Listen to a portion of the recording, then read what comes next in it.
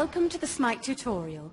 Your objective is to defeat the Titan in the enemy base. To do this, you will need to destroy the enemy's defenses. In Smite, you control gods and immortals, powerful beings capable of great destruction.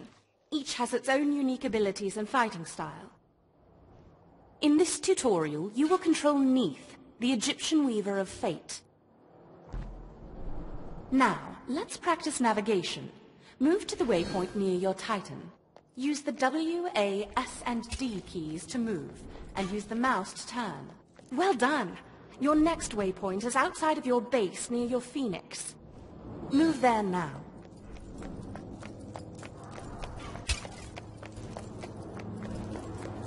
Fantastic! You are now in the lane. Use the mouse to aim, and press the left mouse button to fire Neith's bow.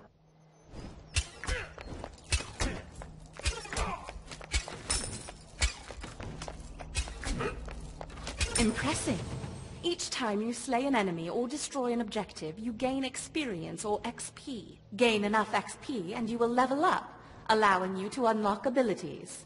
Press F1 to unlock Spirit. Great! Now use the Spirit Arrow ability to attack the minions. Spirit Arrow is a line attack that can strike multiple enemies within its highlighted area. Press 1 to bring up the targeter. With the targeter visible, press the left mouse button to fire. You've taken a lot of damage and need to replenish your health. You can do this by pressing the B key and quickly return to your fountain. Within the fountain, gods will rapidly gain health and restore their mana. Welcome home!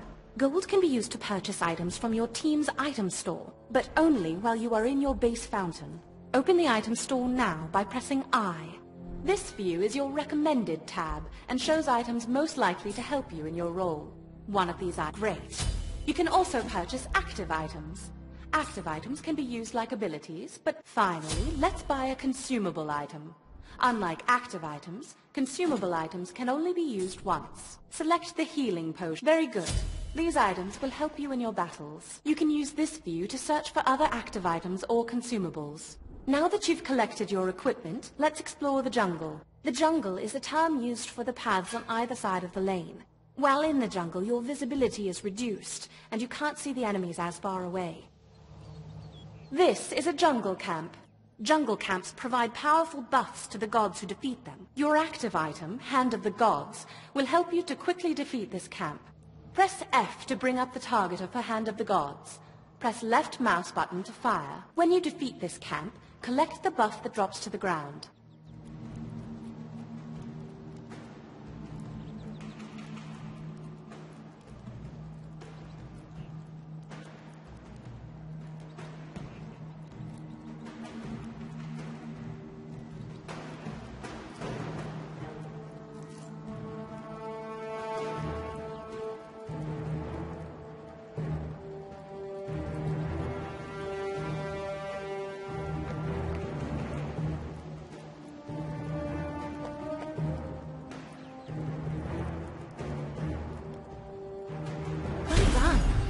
Buff will help you do a lot more damage.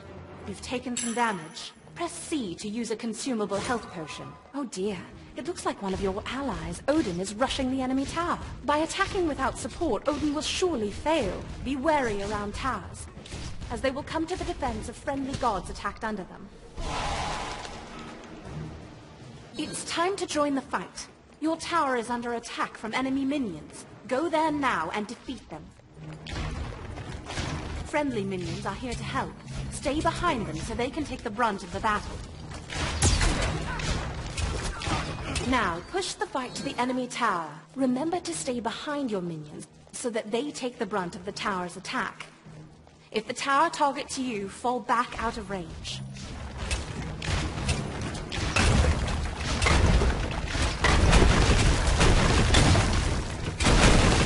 Look out! The enemy god Ymir has joined the fight.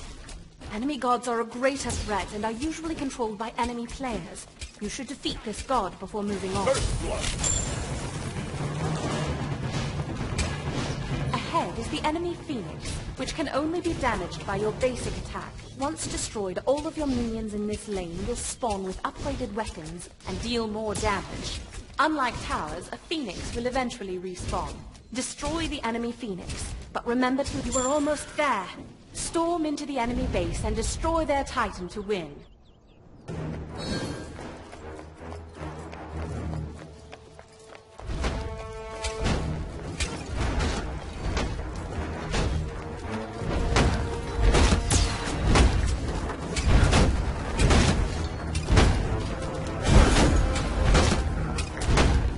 Congratulations! You have won your first game. Next, you should try some co-op games against non-player gods, or if truly brave, against other players.